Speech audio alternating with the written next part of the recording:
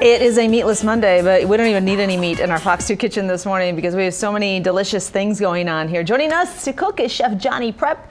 Good morning. Good morning, how are you? Good, how are you? I'm doing great, thank you. We should tell everybody, so you are a private chef. I am. You have a company that, Quality for Kids, where you go into schools. We do, we promote nutrition with kids. We try to teach them how to cook and get them to convince each other to eat healthy, and we're very active. We got a competition coming up June 1st at Henry Ford Hospital in West Bloomfield with all the kids and everything. And it's pretty cool how you do it. You turn it into, there's a little bit of math involved, there's presentations involved. Yep. And also you've written a book, here I'll grab it for you, you got it. Written a book, The Magic of Cooking with Really Good Broth.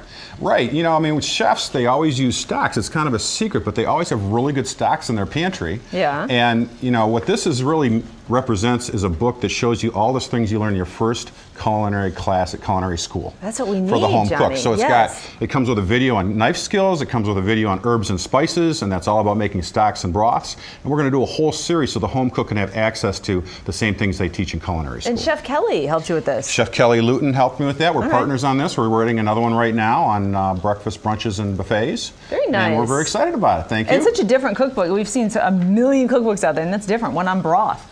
You know. So what do we got here on our Meatless Monday? Well, what we wanted to do is show people how to make a very, very simple thing at home is pizza bread. And you know, the thing that can really take pizza from being good pizza to great pizza is to cook your toppings first. Oh. And to really bring out the flavor. So what I've done here is I've taken some red and yellow peppers, and I've taken some shiitake mushrooms, and I've sauteed them with just a little bit of olive oil, a little bit of garlic, some sea salt, and some fresh ground black pepper. Okay. You know, because now you've got nice caramelization, you've got real development of these flavors. I mean, these taste a heck of a lot better than just taking the raw vegetables over there and pop them on top of a pizza. It's amazing what happens when you cook them, how it brings out that natural sugar, or I don't know what's going on in there. It does. It brings out the natural sugar. It also takes some of the liquids out of them, which concentrates the flavors a little bit.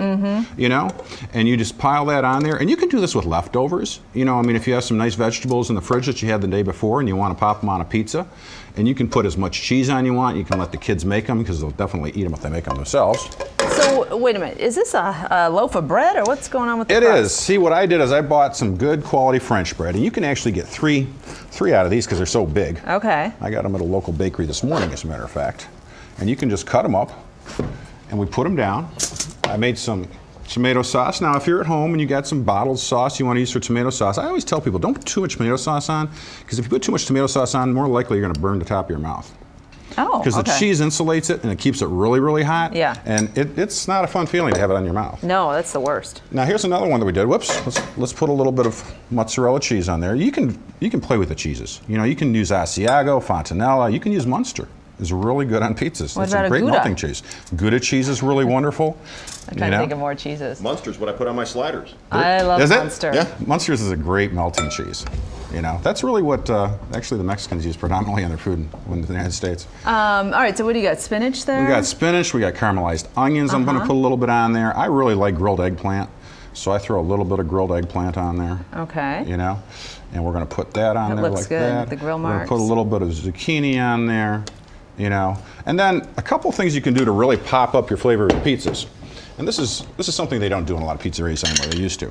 Take fresh or dried oregano and just put a little bit of dried oregano. This really makes it taste like pizza, I'm telling you. Yeah. You know, that was the ingredient that always set my dad's pizza apart. That when I was growing up, when he made homemade pizza, oregano was key, and I'm carrying that forward at home with my daughter now. I make a pizza, I put oregano on it. It makes a big difference, doesn't it? You really don't get that at the pizza places It's very anymore. distinct flavor, and you notice it when it's not. Now, what if you just use the Italian seasoning? I have like a grinder with Italian seasoning. That's got some oregano. That's got basil. some oregano into it. It's got a little bit fuller flavor. That's really good too. That's a nice. I mean, I'm a huge fan of Italian seasoning.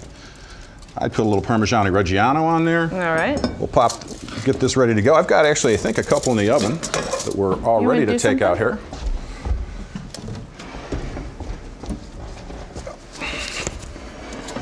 And you know, the nice thing is everything's cooked, so it only takes about 5 minutes to melt things. So we'll just switch these out.